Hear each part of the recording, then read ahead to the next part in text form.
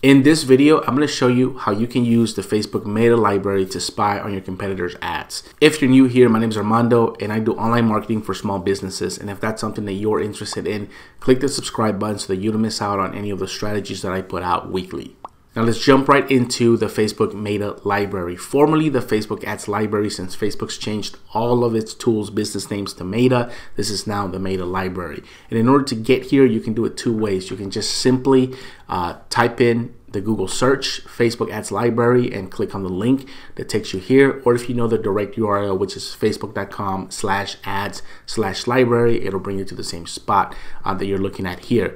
Now, the Meta Library is a place where Facebook pretty much archives and puts together all the active ads. Ads that are running right after 24 hours will probably show up here. That's usually the time frame, 24 hours before they can show up in the Meta Library. It's going to show you all the active ads from advertisers that are currently running ads across Facebook's platforms. So it's a really good way to gauge what creatives are working. It's a really good way to spy on your competitors' copy, their offers, and even their ad structure. The only thing that it's not going to show you is who their targeting is, who their target is, demographic information, how much they're spending on the ad, etc. You can only do that kind of stuff if you're looking at political ads, housing ads, credit repair ads, that kind of stuff. So let me show you how I use this. So the very first thing that I do is select my country. I'm in the US, so obviously I'm going to choose US, and then I go here and select a category. Now, like I mentioned a few minutes ago, if you're doing issues on election, housing, employment, or credit, the restricted categories, the special categories, you'll be able to see ad spend on those, but you're not going to be able to see ad spend on just your average everyday local business ad. I always recommend just do the all ads in here. And what this will allow you to do now is to search by advertiser or search by keyword. My method of preference is keyword, simply because I don't know all the advertisers that are out there, running ads. There's hundreds of thousands of advertisers running ads that I don't know about. So let's say that we are doing window washing as our service, and this is who we want to spy on. So now we type in window washing here, and Facebook has roughly more or less 1,000 ads that are showing up in here with this term window washing. Okay, so one of the things that you'll notice is that it organizes everything by first seen. So these are the ads January 6th, 7th, January 26th, and then you keep going, and I believe as you go down some more, you can kind of see the age of the ads that are running. So here's how I use this library. Here's how I kind of recommend that you guys use this as well.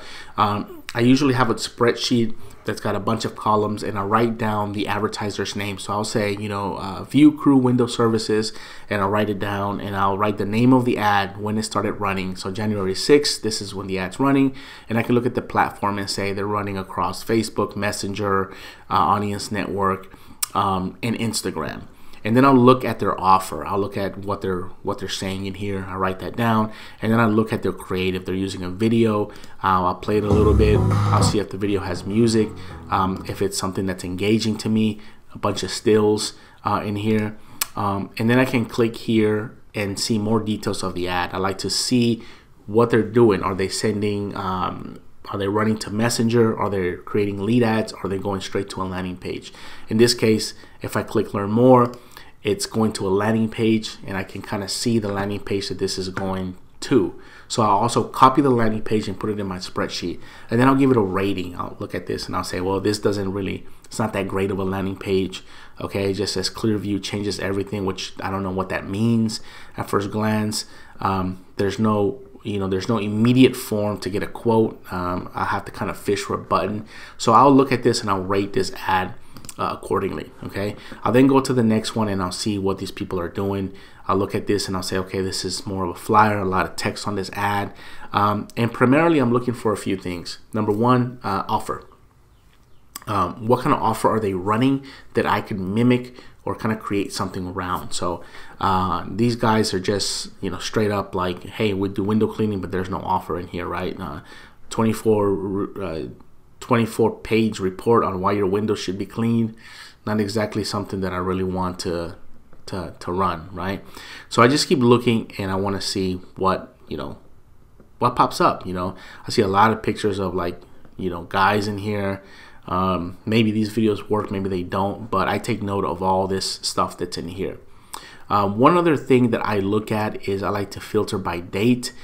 Typically, not usually, but typically, if an ad has been running for a long time, it's usually profitable, because most people are not going to burn their budget and let an ad run for a very long period of time unless it's profitable. So one of the things that I do here is I go to filters and I select, you know,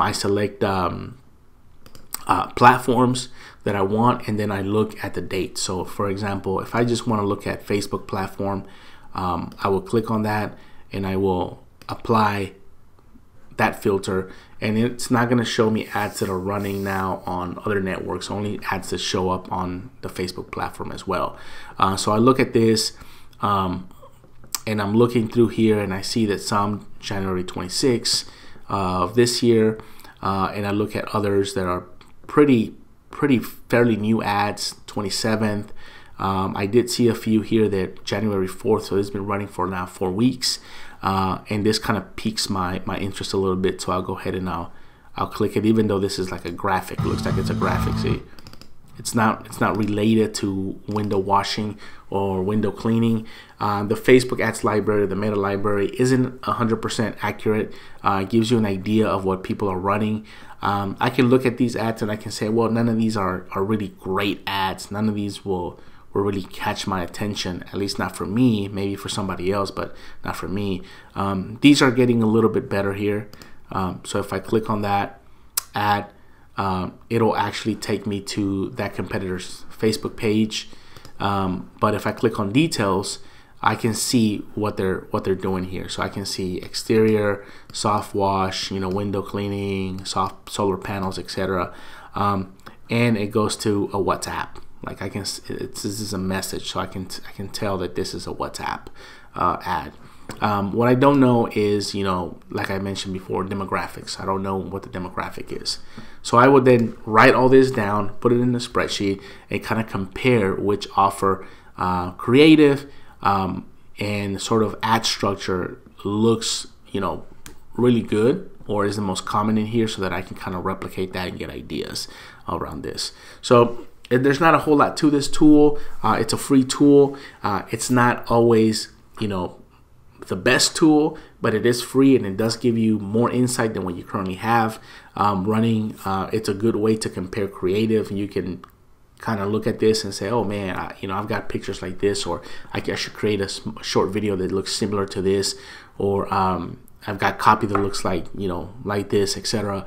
Or I can work with this kind of offer. Maybe somebody's offering $30 off, or 15% off, or 20% off of the services, and you're like, man, I can do that. You know, I can do that. Let's frame it the same way, and let's run an ad, and let's see what it does for you.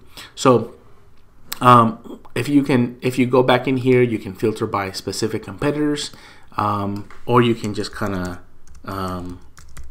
you know, do your search in here and see if there's any other ads that pop up in this space. Power washing is a pretty good one in here. You can see that this company is running a ton of power washing ads right there. Then you can see some before and after. What's common in some spaces might not be common in others, so keep in mind of the ad structure. And what I mean by that is the one that we just saw, window washing, there were a lot of landing page kind of setups. That means people click on the ad, they go to a landing page. When it comes to power washing, I know for a fact there's going to be a lot of messenger ads, so that's really works well in this space. So keep in mind of the ad structure. You see that messenger right there. You see that they're calling out the person there, the city that they're doing work in, and they're giving the price, and they're saying that there's like a special voucher. They're showing some before and after images, that kind of stuff. Messenger ads, right? You can see other messenger ads right here. This is probably a lead ad. You can see that's very common in this space. Okay. So if you're running power washing ads, you can say, okay, well, I'm typically running, you know, ads to a landing page. I'm going to try messenger ads. I'm going to see, you know, what these people are doing. I'm going to look at their offers. Here's another one that you see pretty common.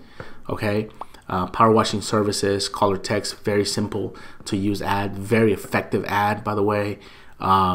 So this is exactly how I use it. So hopefully this provided a little bit of insight for you guys. If you like the video, if you have any questions, leave them in the comments. If not, give me a thumbs up, and I'll see you guys on the next video.